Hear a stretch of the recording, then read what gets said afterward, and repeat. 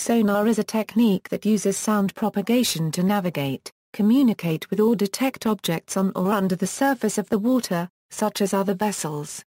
Two types of technology share the names sonar. Passive sonar is essentially listening for the sound made by vessels. Active sonar is emitting pulses of sounds and listening for echoes. Sonar may be used as a means of acoustic location and of measurement of the echo characteristics of targets in the water. Acoustic location in air was used before the introduction of radar. Sonar may also be used in air for robot navigation, and SODAR is used for atmospheric investigations. The term sonar is also used for the equipment used to generate and receive the sound. The acoustic frequencies used in sonar systems vary from very low to extremely high. The study of underwater sound is known as underwater acoustics or hydroacoustics. History: although some animals have used sound for communication and object detection for millions of years, use by humans in the water is initially recorded by Leonardo da Vinci in 1490. A tube inserted into the water was said to be used to detect vessels by placing an ear to the tube.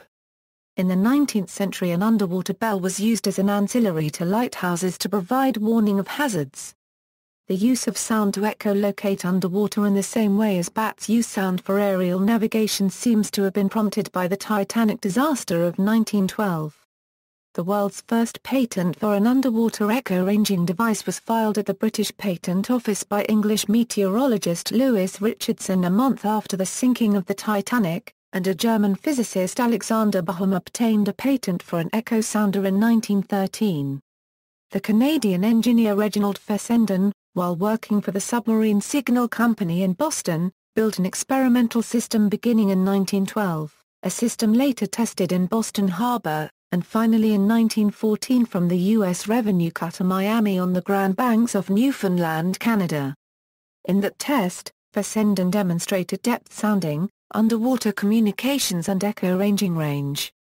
The so-called Fessenden oscillator, at circa 500 Hz frequency, was unable to determine the bearing of the berg due to the 3-meter wavelength and the small dimension of the transducer's radiating face.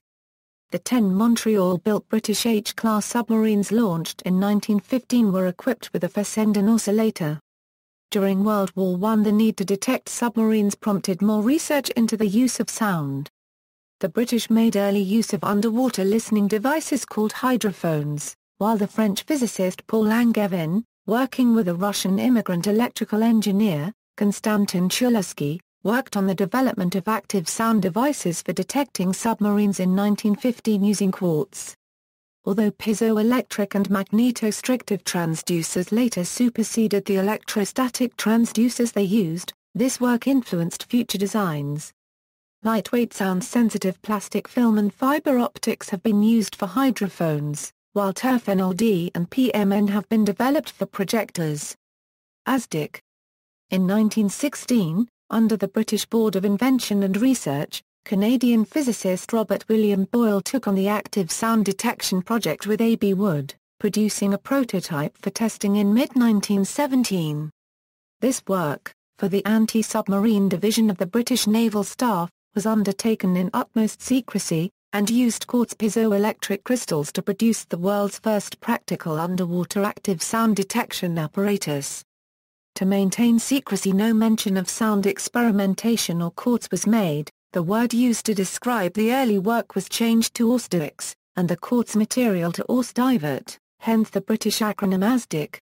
In 1939, in response to a question from the Oxford English Dictionary, the Admiralty made up the story that it stood for Allied Submarine Detection Investigation Committee, and this is still widely believed, though no committee bearing this name has been found in the Admiralty archives. By 1918, both France and Britain had built prototype active systems. The British tested their ASDIC on HMS Antrim in 1920, and started production in 1922. The 6th Destroyer Flotilla had ASDIC-equipped vessels in 1923. An anti-submarine school, HMS Osprey, and a training flotilla of 4 vessels were established on Portland in 1924. The U.S. sonar QB set arrived in 1931. By the outbreak of World War II, The Royal Navy had 5 sets for different surface ship classes, and others for submarines, incorporated into a complete anti-submarine attack system. The effectiveness of early ASDIC was hamstrung by the use of the depth charge as an anti-submarine weapon. This required an attacking vessel to pass over a submerged contact before dropping charges over the stern, resulting in a loss of ASDIC contact in the moments leading up to attack. The hunter was effectively firing blind, during which time a submarine commander could take evasive action. This situation was remedied by using several ships cooperating and by the adoption of ahead-throwing weapons, such as Hedgehog and later Squid, which projected warheads at a target ahead of the attacker and thus still in ASDIC contact. Developments during the war resulted in British ASDIC sets which used several different shapes of beam, continuously covering blind spots.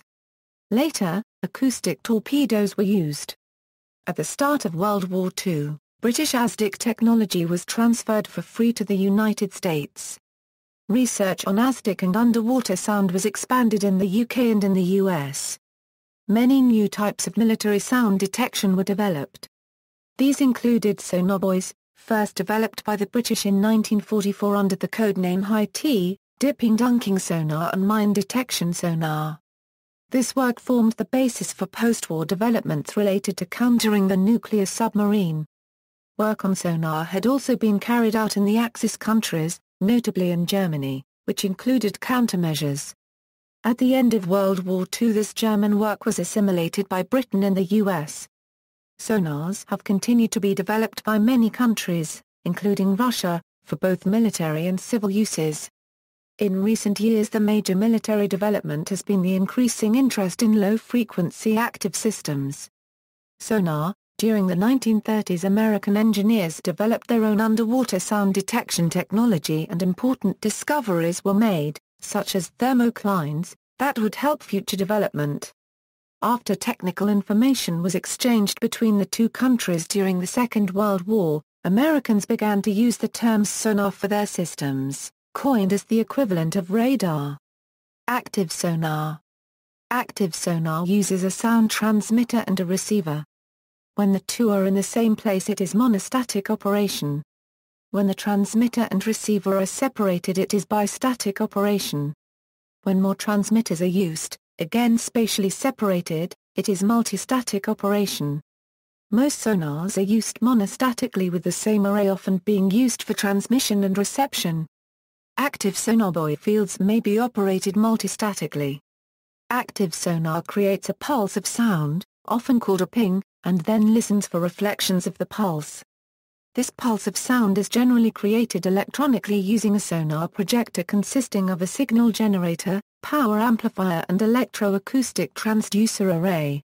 A beamformer is usually employed to concentrate the acoustic power into a beam, which may be swept to cover the required search angles.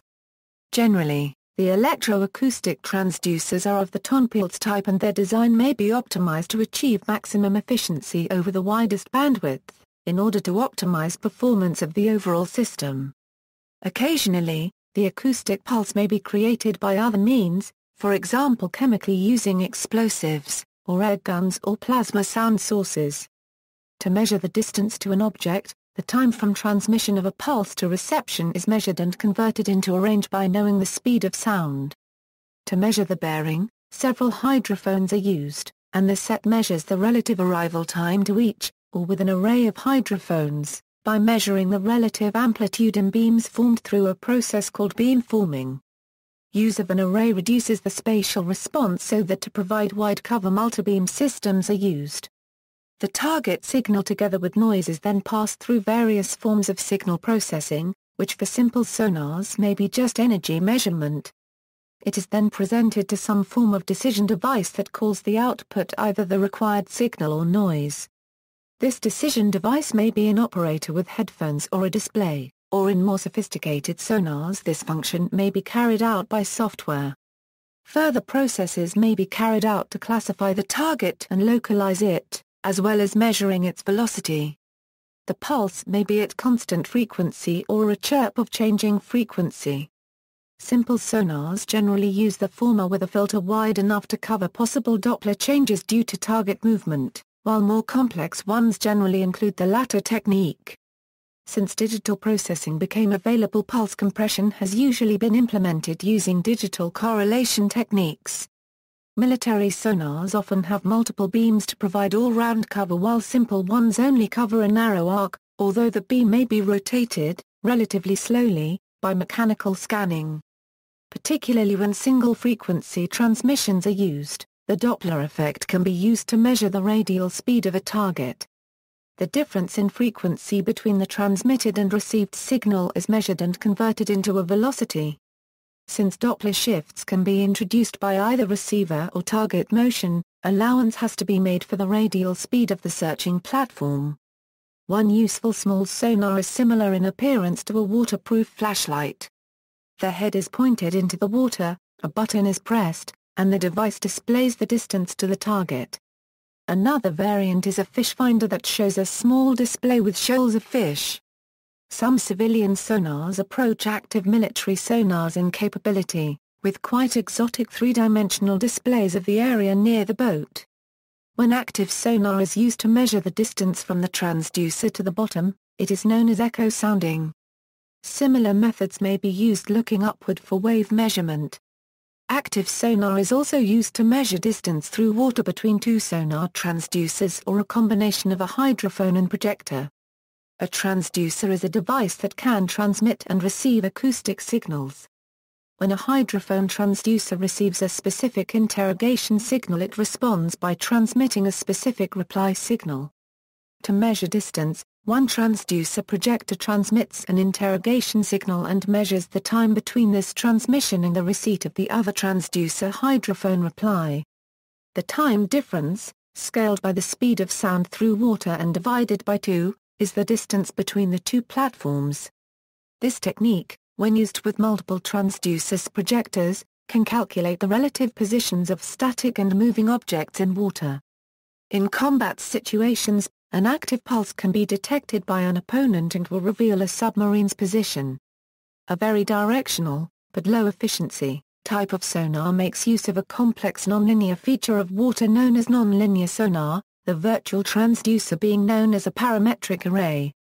Project Artemis was a one-of-a-kind low-frequency sonar for surveillance that was deployed off Bermuda for several years in the early 1960s. The active portion was deployed from a World War II tanker, and the receiving array was built into a fixed position on an offshore bank. Transponder: this is an active sonar device that receives a stimulus and immediately retransmits the received signal or a predetermined one. Performance prediction: a sonar target is small relative to the sphere, centered around the emitter, on which it is located. Therefore, the power of the reflected signal is very low, several orders of magnitude less than the original signal. Even if the reflected signal was of the same power, the following example shows the problem. Suppose a sonar system is capable of emitting a 10,000 with μ² signal at 1 m, and detecting a 0.001 with μ² signal. At 100 m the signal will be 1 with μ². If the entire signal is reflected from a 10 μ² target, it will be at 0.001 with μ² when it reaches the emitter, that is just detectable. However, the original signal will remain above 0.001 with μ² until 300 m. Any 10 μ² target between 100 and 300 m using a similar or better system would be able to detect the pulse but would not be detected by the emitter. The detectors must be very sensitive to pick up the echoes. Since the original signal is much more powerful, it can be detected many times further than twice the range of the sonar. In active sonar there are two performance limitations, due to noise and reverberation. In general, one or other of these will dominate so that the two effects can be initially considered separately. In noise-limited conditions at initial detection, SL 2TL plus TS equals DT. Where SL is the source level, TL is the transmission loss, TS is the target strength, NL is the noise level, DI is the directivity index of the array and DT is the detection threshold. In reverberation-limited conditions at initial detection, SL 2TL plus TS equals RL plus DT. Where RL is the reverberation level and the other factors are as before. handheld sonar for use by a diver. The LIMIS is a handheld or ROV-mounted imaging sonar for use by a diver. Its name is because it was designed for patrol divers to look for limpet mines in low-visibility water. Links: 1. Abstractive article by the International Society for Optical Engineering. 2. Used to find debris from the Space Shuttle Columbia crash. 3. Used in fish passage research at hydropower facilities. The Lewis is another imaging sonar for use by a diver. Links: 4. Used for counting salmon in a river. There is always a small flashlight-shaped handheld sonar for divers, that merely displays range. For the INSS equals Integrated Navigation Sonar System C, an image. Short description. Passive sonar listens without transmitting. It is often employed in military settings, although it is also used in science applications, for example, detecting fish for presence-absence studies in various aquatic environments. See also passive acoustics and passive radar. In the very broadest usage, this term can encompass virtually any analytical technique involving remotely generated sound, though it is usually restricted to techniques applied in an aquatic environment. Identifying sound sources. Passive sonar has a wide variety of techniques for identifying the source of a detected sound. For example, U.S. vessels usually operate 60 Hz alternating current power systems.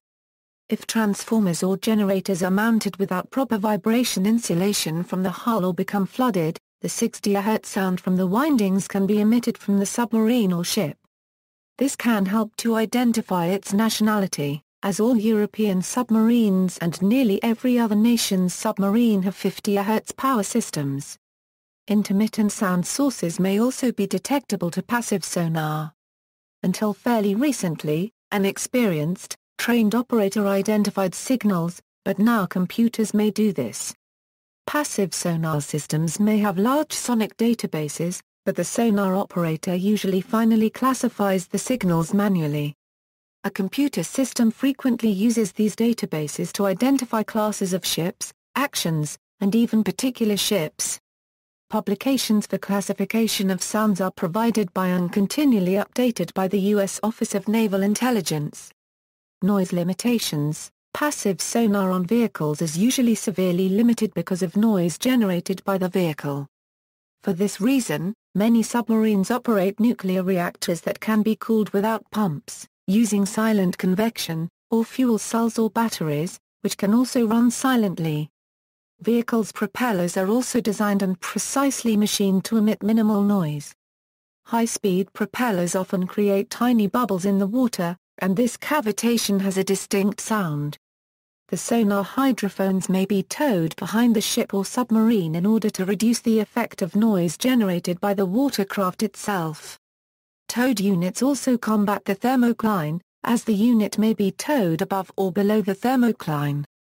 The display of most passive sonars used to be a two-dimensional waterfall display. The horizontal direction of the display is bearing. The vertical is frequency, or sometimes time.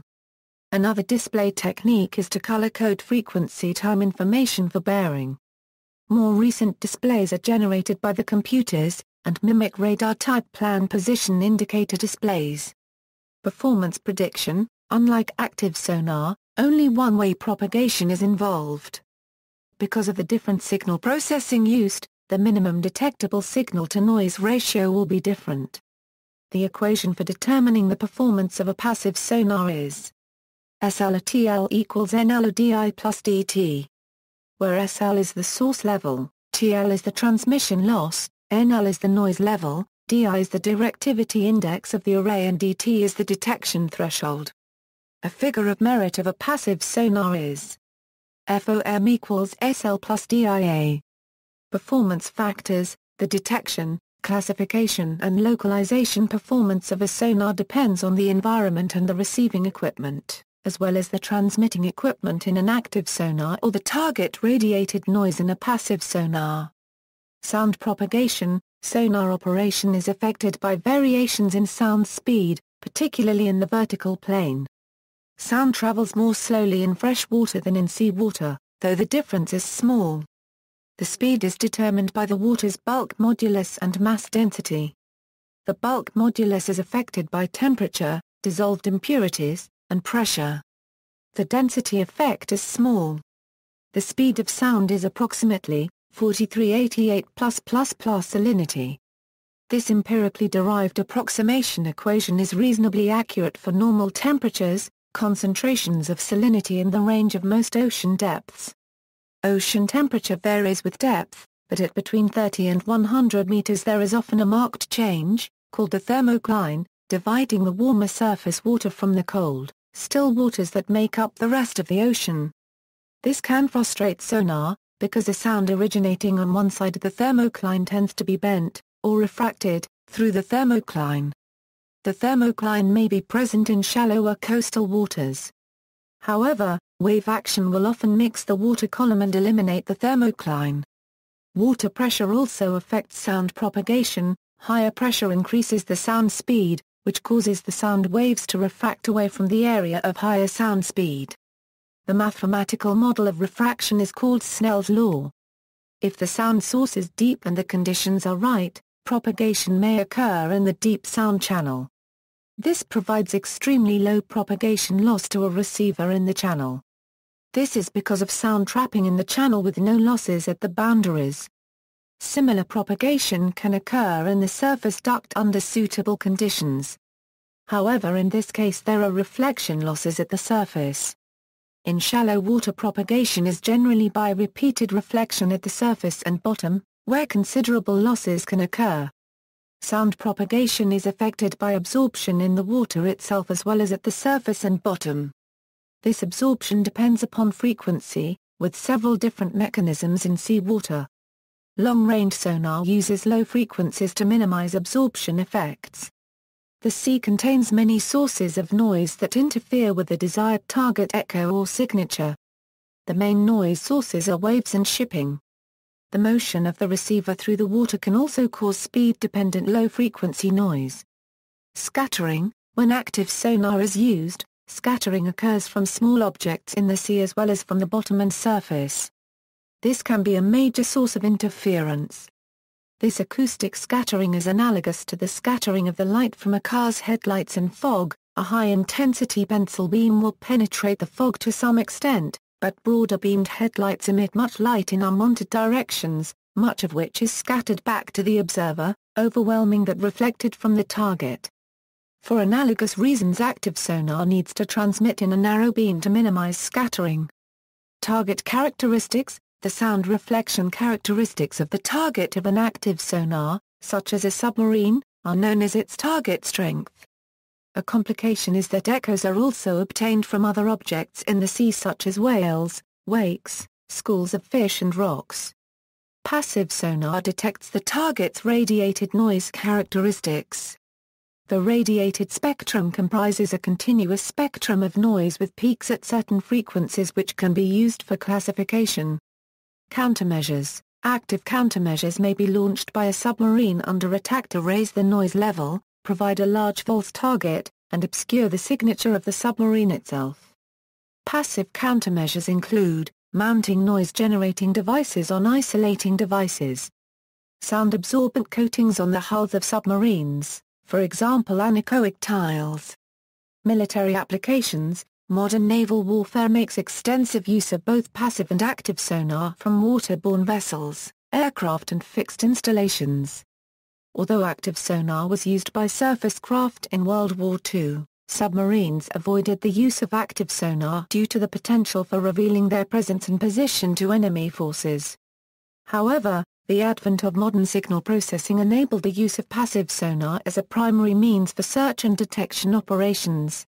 In 1987, a division of Japanese company Toshiba reportedly sold machinery to the Soviet Union that allowed their submarine propeller blades to be milled so that they became radically quieter, making the newer generation of submarines more difficult to detect. The use of active sonar by a submarine to determine bearing is extremely rare and will not necessarily give high-quality bearing or range information to the submarine's fire control team. However, use of active sonar on surface ships is very common. Active sonar is used by submarines when if the tactical situation dictates it is more important to determine the position of a hostile submarine than conceal their own position. With surface ships it might be assumed that the threat is already tracking the ship with satellite data. Any vessel around the emitting sonar will detect the emission. Having heard the signal, it is easy to identify the sonar equipment used and its position. Active sonar is similar to radar in that, while it allows detection of targets at a certain range, it also enables the emitter to be detected at a far greater range, which is undesirable.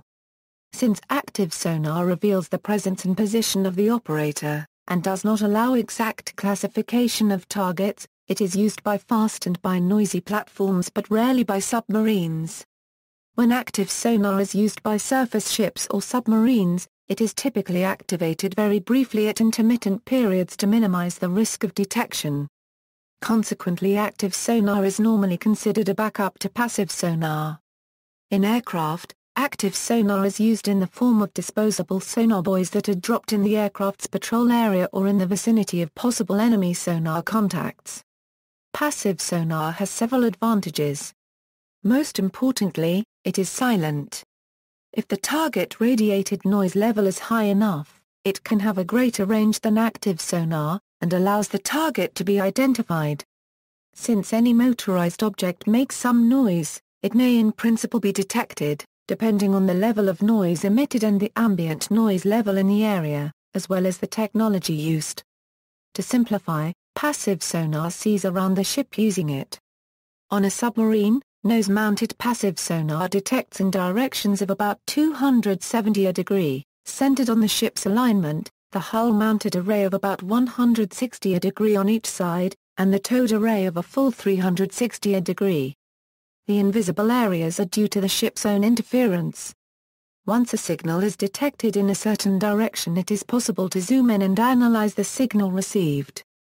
This is generally done using a Fourier transform to show the different frequencies making up the sound.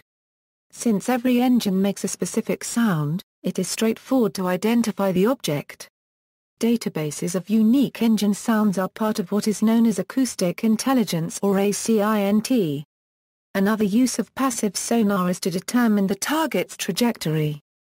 This process is called target motion analysis, and the resultant solution is the target's range, course, and speed. TMA is done by marking from which direction the sound comes at different times, and comparing the motion with that of the operator's own ship. Changes in relative motion are analyzed using standard geometrical techniques along with some assumptions about limiting cases. Passive sonar is stealthy and very useful. However, it requires high-tech electronic components and is costly. It is generally deployed on expensive ships in the form of arrays to enhance detection. Surface ships use it to good effect. It is even better used by submarines, and it is also used by airplanes and helicopters, mostly to a surprise effect, since submarines can hide under thermal layers. If a submarine's commander believes he is alone, he may bring his boat closer to the surface and be easier to detect, or go deeper and faster, and thus make more sound. Examples of sonar applications in military use are given below. Many of the civil uses given in the following section may also be applicable to naval use. Anti-submarine warfare. Until recently, ship sonars were usually with hull-mounted arrays either amidships or at the bow. It was soon found after their initial use that a means of reducing flow noise was required. The first were made of canvas on a framework, then steel ones were used. Now domes are usually made of reinforced plastic or pressurized rubber. Such sonars are primarily active in operation. An example of a conventional hull-mounted sonar is the SQS-56. Because of the problems of ship noise, towed sonars are also used. These also have the advantage of being able to be placed deeper in the water. However, there are limitations on their use in shallow water.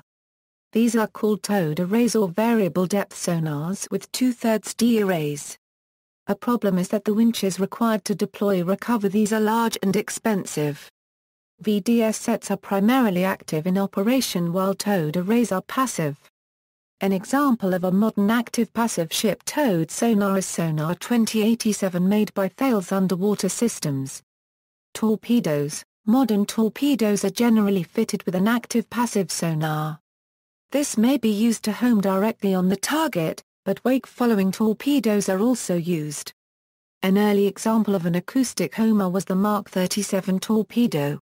Torpedo countermeasures can be towed or free. An early example was the German Siegelin device, while the Bold was a chemical device. A widely used U.S. device was the towed ANSLQ-25 Nixie, while Mobile Submarine Simulator was a free device. A modern alternative to the Nixie system is the UK Royal Navy S-2170 surface ship torpedo defence system.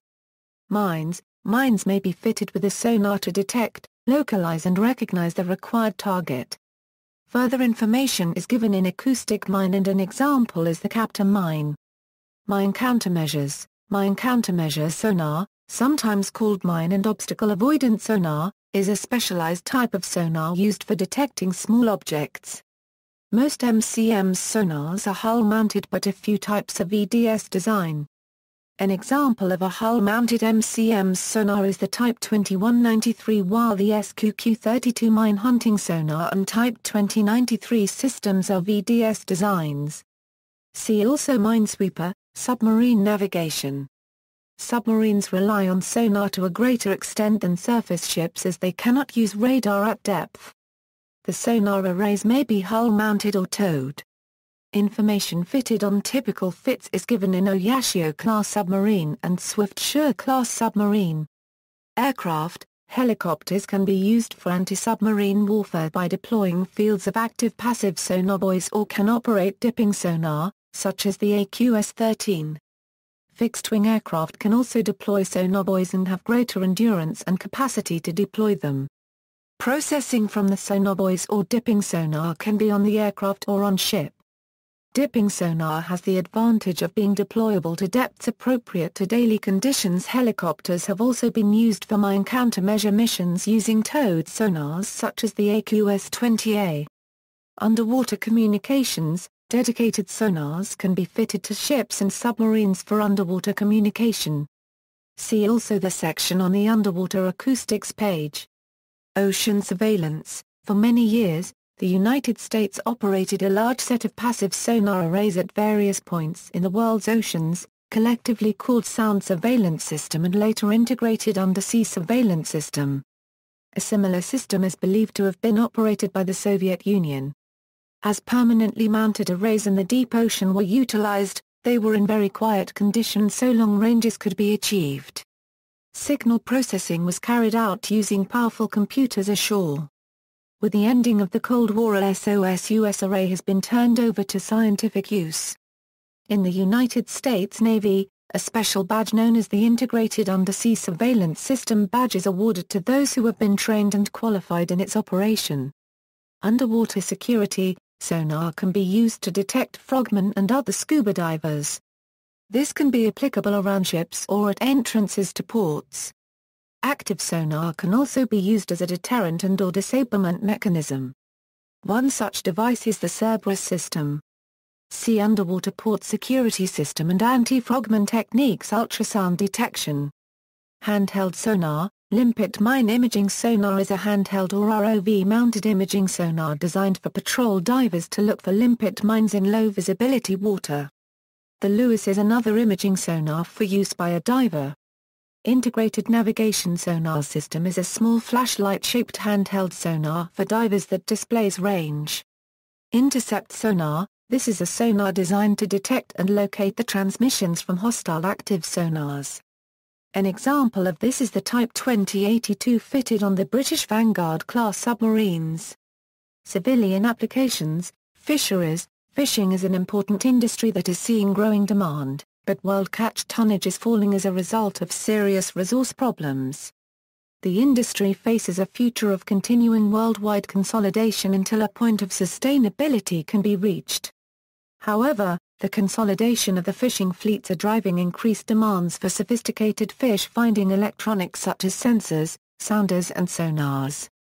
Historically, fishermen have used many different techniques to find and harvest fish. However, acoustic technology has been one of the most important driving forces behind the development of the modern commercial fisheries. Sound waves travel differently through fish than through water because a fish's air-filled swim bladder has a different density than seawater. This density difference allows the detection of schools of fish by using reflected sound. Acoustic technology is especially well suited for underwater applications since sound travels farther and faster underwater than in air. Today, commercial fishing vessels rely almost completely on acoustic sonar and sounders to detect fish. Fishermen also use active sonar and echo sounder technology to determine water depth, bottom contour, and bottom composition. Companies such as eSonar, Raymarine UK, Marport Canada, Wesma, Furuno, Krupp, and Simrad make a variety of sonar and acoustic instruments for the deep-sea commercial fishing industry. For example, net sensors take various underwater measurements and transmit the information back to a receiver on board a vessel.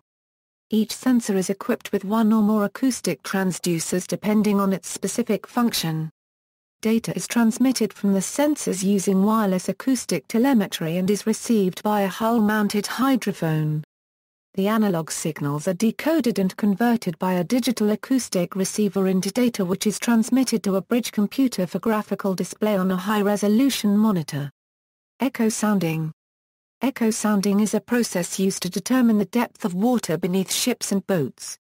A type of active sonar, echo sounding is the transmission of an acoustic pulse directly downwards to the seabed, measuring the time between transmission and echo return, after having hit the bottom and bouncing back to its ship of origin. The acoustic pulse is emitted by a transducer which receives the return echo as well. The depth measurement is calculated by multiplying the speed of sound in water, averaging 1,500 meters per second, by the time between emission and echo return. The value of underwater acoustics to the fishing industry has led to the development of other acoustic instruments that operate in a similar fashion to echo sounders but, because their function is slightly different from the initial model of the echo sounder, have been given different terms.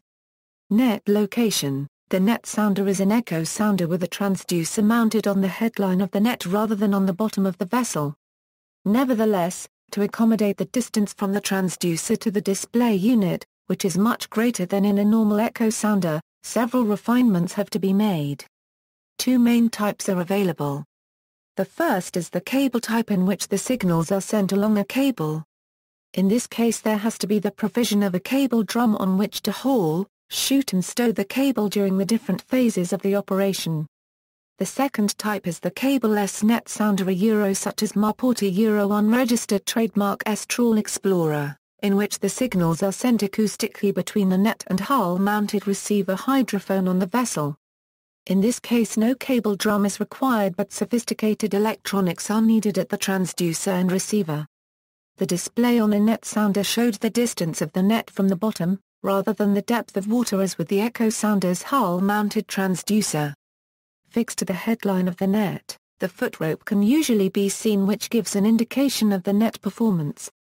Any fish passing into the net can also be seen, allowing fine adjustments to be made to catch the most fish possible. In other fisheries, where the amount of fish in the net is important, catch sensor transducers are mounted at various positions on the cod end of the net. As the cod end fills up, these catch sensor transducers are triggered one by one and this information is transmitted acoustically to display monitors on the bridge of the vessel. The skipper can then decide when to haul the net. Modern versions of the net sounder, using multiple element transducers, function more like a sonar than an echo sounder and show slices of the area in front of the net and not merely the vertical view that the initial net sounders used. The sonar is an echo sounder with a directional capability that can show fish or other objects around the vessel. ROV and UUV, small sonars have been fitted to remotely operated vehicles and unmanned underwater vehicles to allow their operation in murky conditions. These sonars are used for looking ahead of the vehicle. The long-term mine reconnaissance system is an UUV for MCM purposes.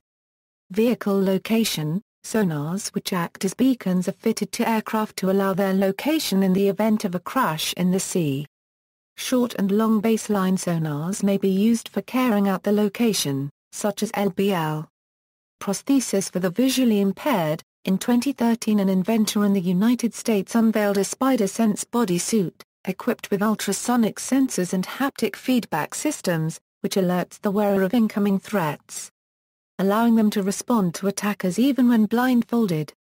Scientific applications: biomass estimation, detection of fish, and other marine and aquatic life, and estimation their individual sizes or total biomass using active sonar techniques.